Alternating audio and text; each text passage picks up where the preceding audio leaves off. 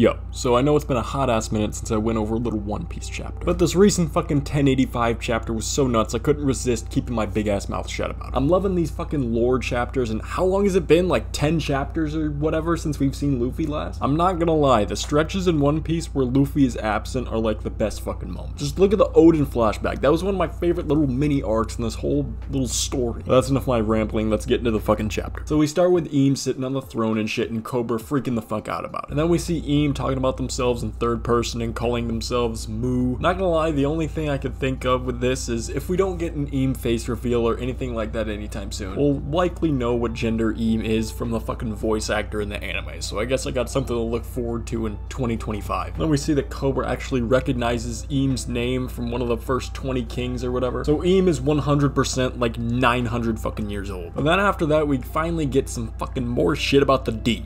But it more so confirms shit that we already kind of suspected, being that the D is pretty much a clan who opposed Eam's people and shit. But then we get a little lore drop on Lily and her being the reason that poneglyphs pretty much fucking exist in the first place. But of course, after all of this information, all the Gorosei pull out their fucking strap on helpless old man Cobra. And then we get a big ass lore drop that I honestly thought was interesting as fuck. And it's that the Nefertari family is a D. Now that was pretty nuts to me because there are a ton of theories of Shanks being a celestial dragon and having the D, and Cobra and Vivi are pretty much that. So I'm just confused as to why the fuck Eam even let these motherfuckers into the Reverie if they got the D in their shit. It might have just been used to lower suspicion, but even then, if Eam really wanted to, that motherfucker could just blow up the entire fucking country of Alabasta. So just some weird ass reasoning here, but I'm pretty sure I'll get some kind of answer to that at some point. But after that, we see fucking Cobra get shot with a goddamn black arrow, literally an arrow, and Sabo hits Eam with a fucking Hiken, and Eam literally eats that shit. I mean, just fucking look, there's teeth and shit. And right here for me is the fucking highlight of the chapter, and it's all of the Gorosei and Eam's transformations. And the first thing I instantly thought of was those big ass shadowy giants right before Sky Peak. Seeing that shit was so fucking eerie, and it hasn't gotten any explanation at all. I could just about guarantee that shit is connected to this in some way. Maybe it's the God's Knights or whatever the fuck they're called. But the Gorosei clearly have some kind of animal inspiration for their transformation. One of them is very clearly a bird, and there's another one that's a fucking elephant or hippo looking thing. I don't want to get too far into this because we will see Saturn's version of this pretty soon, and a hopefully not blacked out version. And I honestly don't think it's a devil fruit. I think whatever Eam and the Gorosei have is the same, it's just that Eam's is significantly better. I kind of suspect that it might just be manifesting whatever the fuck they want, since devil fruits are from people's dreams and shit. They probably know some kind of way to abuse that. Oh my god, what if the fucking Gorosei are like demons or aliens or some shit, and this is like their true form? Not gonna lie, I would fucking hate that shit. That's some Naruto Shippuden shit. And I'm still not sure if the Gorosei are as old as Eam. I'm kind of leaning towards no, just because they at least acted like they didn't know what happened with Lily in the Void Century. They could easily be lying about it, but at the same time, they're going to kill Cobra anyway, so you might as well talk as much shit as you want. He's not making it out of there alive. Then I think we got a major ass clue as to what the D stands for when Cobra says some shit from Lily's letter, which was, fly the flag that heralds the world's eventual dawn. So it's been a little theory for a while now that the D stands for dawn, and it wouldn't be a terrible idea to invest some stock into that shit right now. Also, I just noticed that the fucking Gorosei and Eam were roaring and shit, and they look like fucking aliens in this panel, so it's clearly some kind of transformation. Hot take, I know. But that's about it for the super highlights of this chapter. Other than the return of Khalifa the soap woman, of course. How could I not mention that? Oh fuck, I just realized the fucking door motherfucker chilling in the back. Oh shit. Pretty fucking crazy chapter. Can't wait to see what the fuck happens next week. Kinda hoping that we return to Egghead now, because I don't think there's a